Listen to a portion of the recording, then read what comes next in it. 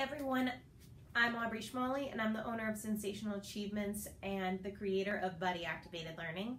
Today I wanted to talk with you more about dysgraphia, and specifically when someone says your child has a visual motor problem, but then when you look at the details, maybe visual motor is the box that it gets categorized in on the evaluation, but there's really some underlying elements that are contributing to the presentation of having a visual motor deficit that really need to be looked at a little bit differently in order to provide the best support and the best intervention. Visual motor issues may not just be from difficulties with visual perception or integrating vision and motor. They could come from difficulty coordinating and grading your muscles, so the figure doesn't look very accurate when they copy it, which drives down their score. It could be that there's a visual monitoring issue where you need to actually train the visual system to guide what the fingers are doing.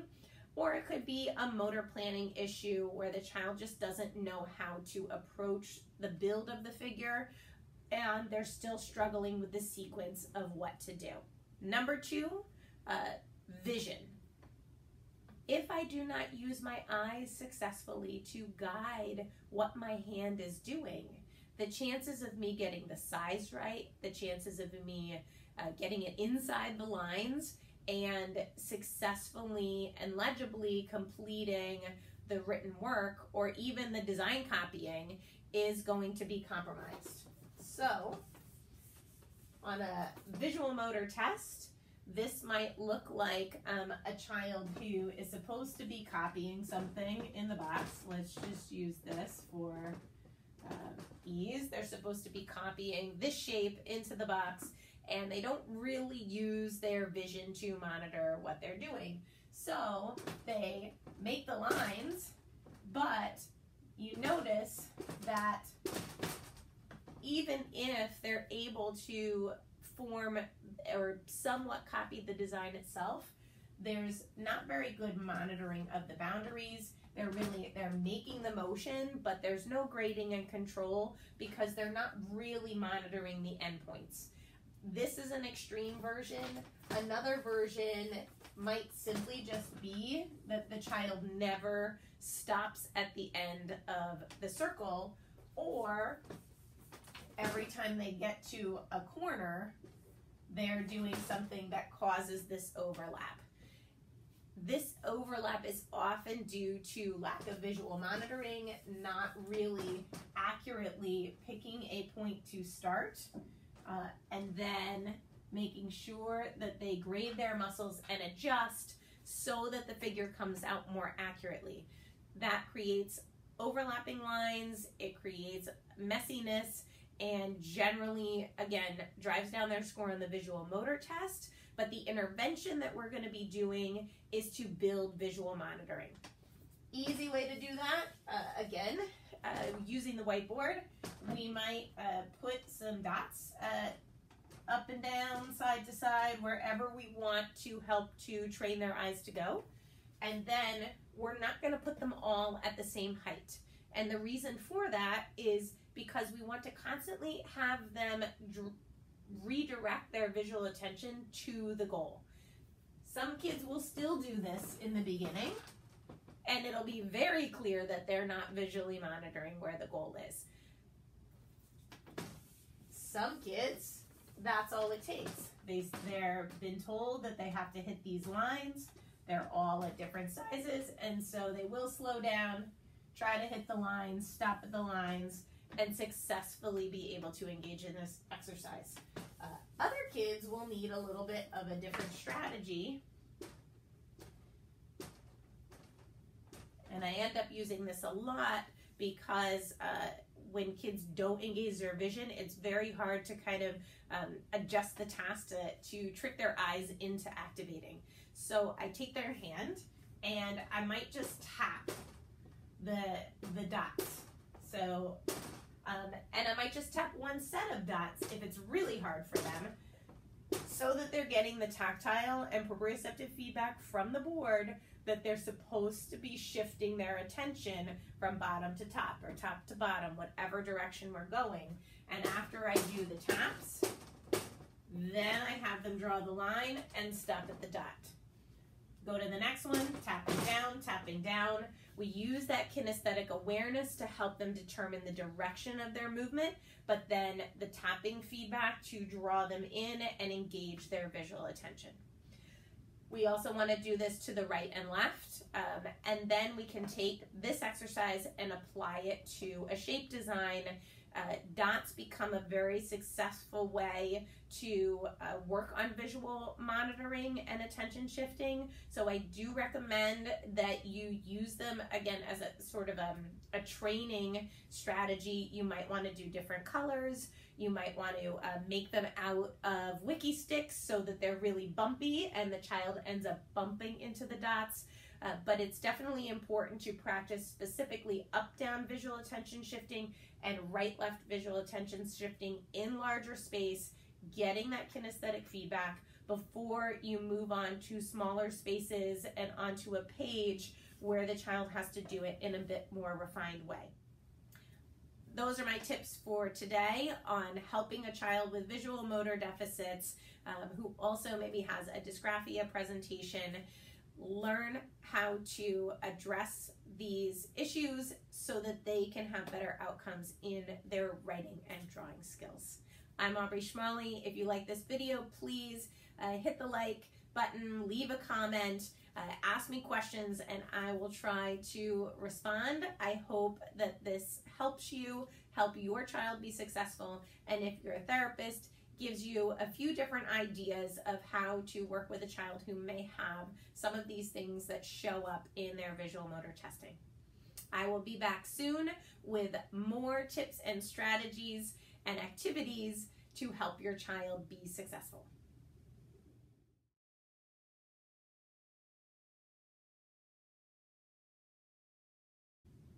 We've covered the fine motor, we've covered the visual monitoring, and the last thing is motor planning.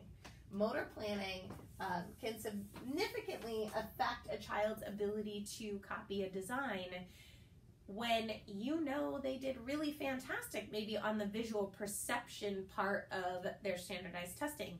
So they got a high score recognizing the image, they know what the image looks like, they're able to see it in their mind, but they're not able to take that image and then motor plan the sequence that they're supposed to go through to be able to reproduce it. So some different examples that I have seen are anything that involve multi-part designs as designs get more and more complex. So I'll just put a couple multi-part designs on the board.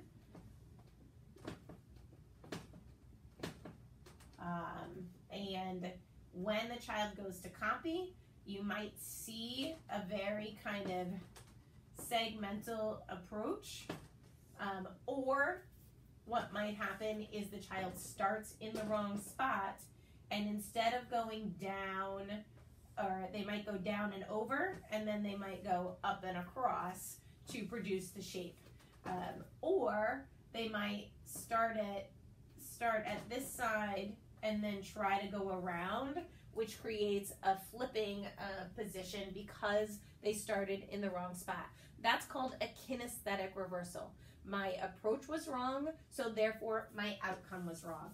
This is also very common when you have kids that start in the wrong spot and try to make a 5, or start in doing the wrong curve and then their 2 flips around. So I do see this a lot in writing, in B's and D's. I'm always trying to look for, do I have a kinesthetic reversal just because a child started in the wrong spot?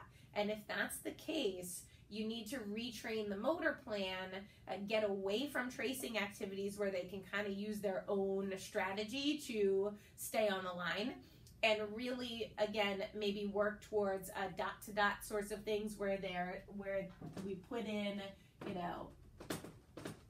1, 2, 3, 4, 5 to get them to follow the motor plan, and then do the same thing with their eyes closed so that they can engage that kinesthetic feedback system and be able to internalize that sequence for themselves to be able to reproduce it in another situation. If I was taking this triangle, again, sometimes I'll see the kids might draw the circle first and then try to add the triangle so it's the wrong size to begin with. They might do something like this where they chip apart all of the diagonal lines because they're not really sure how to make an intersecting line that goes through. Some kids will actually see the shape as segmented, and then when they go to approach it, it comes out as very disjointed. That is a different kind of issue. I wouldn't call that a motor planning issue. They really might be struggling with seeing the gestalt of the figure itself in their mind's eye and then being able to reproduce it. However, if the issue is really that they're kind of approaching the lines in an awkward way, they're not necessarily drawing a sequence that makes sense. They're just picking lines and gradually trying to add them to build the figure, you might be looking at more of a motor planning problem. And in this case, I really do start working with kids to identify what thing do I build first. Functionally, if a child wants to build an animal, for example, and let's say it's a horse. I'm working with a kid right now on this particular one. He's sold on the horse. He really needs to build it. But he maybe starts with the head, because when you're drawing a person, you always start with the head, right? The best place to start is actually with the body. So we talk about making the big oval, and then what comes off of the big oval. Oh, now we have to add some legs. Oh, we have to add his neck, and then we add his head. And now you see that the drawing becomes much more proportional than if I had started with the head and then tried to add all these extras as I go, where then maybe I get lost, or maybe I start putting things in weird spots because I'm drawing the neck like this and I'm drawing the head over here. So I don't have everything sequenced the way that I need to for it to come out accurately. So the other and the last thing that I sometimes see is that when you're giving a child a dot grid design and they're supposed to be able to put the design on the dot grid, let's see, let me think of an example. It could be a triangle, let's say, we'll keep it easy. That they don't know where to start or which dot to pick. And so maybe they'll start down here, but then their triangle is going to end up really, tall and skinny because the dots that they picked to create it are not the right ones. This is a big sign if you think your child might have a motor planning issue and you're not really sure because you only copied designs that didn't have dots in them. Definitely try out using a dot grid. Have some different designs. There's plenty of things that you can print off and look up very easily online and see, is it that the child can't see what they're copying or accurately perceive what they're copying, or is it really that they're just not motor planning their approach effectively and they might just be concentrating on connecting dots, but that's not really leaving them with the right figure or the most accurate figure at the end of the design copying process. So I hope that information was helpful for you.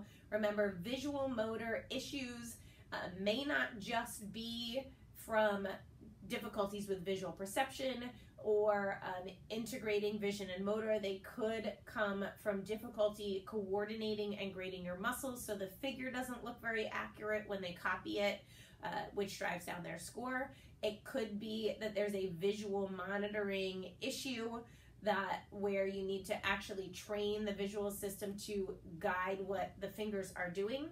Or it could be a motor planning issue where the child just doesn't know how to approach the build of the figure and they're still struggling with the sequence of what to do. Those are my tips for today on helping a child with visual motor deficits who also maybe has a dysgraphia presentation learn how to address these issues so that they can have better outcomes in their writing and drawing skills.